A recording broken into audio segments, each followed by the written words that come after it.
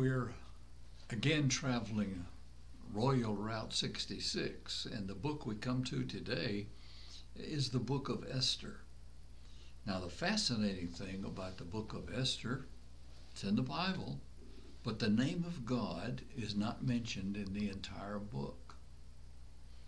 You and I would look at that and say, well, how is this in the Bible if the name of God is not mentioned?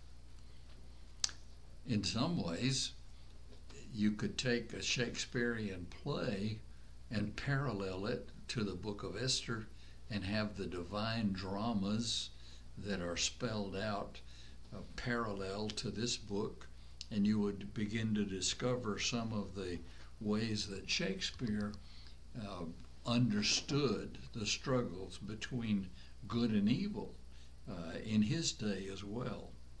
But this is an underlying statement of the human condition. In Esther, you have one of the struggles that becomes clear later in human history about hatred toward the Jews. There was a man named Haman who wanted to rise in the service of the king, and Esther becomes the plot that keeps him from doing that as he struggles with a Jewish man named Mordecai.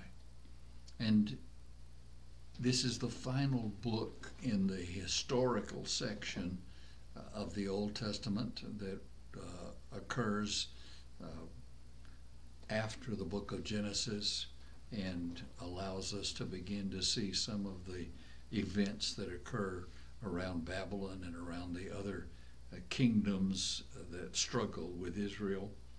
And it reminds us of the jealousy that is described in Daniel 6, for instance, as a motivation for actions that ultimately cost the accuser his life or their lives. When God moves in an unseen providence toward his people, there's always safety. It doesn't always seem like victory at the moment, but one person like Esther can make a difference for time and eternity. And you remember, Esther was the winner of the beauty contest. And so when all of the young ladies in the kingdom were presented to the king, she was chosen to become the queen. But no one knew that she was a Jewess. And so her identity, her past, was hidden from the king's court and those that were around her. Her relative Mordecai told her that God could use her. The phrase is, who knows but you come to the kingdom for such a time as this? That he would allow her to be the one who protected her people, the Jewish folks. And so Esther's role is important. She becomes the one who is willing to face sacrificing herself and her position as the queen so that God's moment in her life can just be on the horizon, and eventually she will be the one who can stand up and protect her people. In all of this, you have God standing in the shadows, as it were, waiting for an opportunity to bless Esther and to use her for his glory. One of the key thoughts in this book is to trust the hidden resources of God's providence in your life. Sometimes we struggle and say, what is God up to? Why is he doing this? Who can explain this one to me?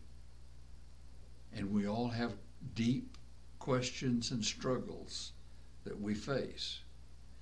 But there's an underlying principle that you and I can follow.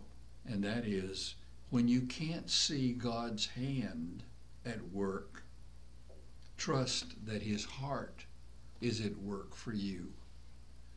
You may not be able to say, I know why God did this, but you may be able to say beyond that, I know God loves me in the process that I'm walking through, or in the situation with my friends or with those that are around me.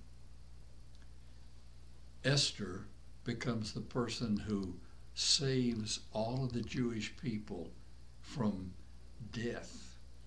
And the king is ready to hang Mordecai on the gallows that Haman has prepared for him, when the king discovers that Haman is the real evil person in the kingdom. And during that time, the king is so angry that he turns out hanging Haman, the enemy of Mordecai, the Jewish man, and he dies on the gallows that were intended for the Jewish person that Haman hated so much. Be careful who you hate.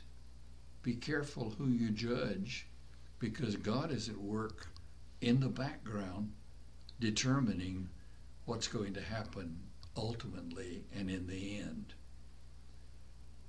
There's a prayer that you and I might translate from the Book of Esther. Lord, may I be sold out to your cause in life, and may I be worthy to be used by you in a unique way. When trouble comes, help me to keep my eyes focused on you. I don't know how that fits into your life. It certainly fits into mine. I oftentimes want to run ahead of God and say, let's do it my way. And God is gracious when he says to me, Jim, let's do it my way. And his way is always good. It's always right. So if there's a perplexing issue in your life, as there was in the life of Esther, remember to trust God when you don't understand, to believe in God when all you can do is hold on, and to understand that God is always going to do the best for you if you allow him to. That's the principle. Let's repeat it again. When you can't see God's hand at work, trust his heart, and it will be. God bless you.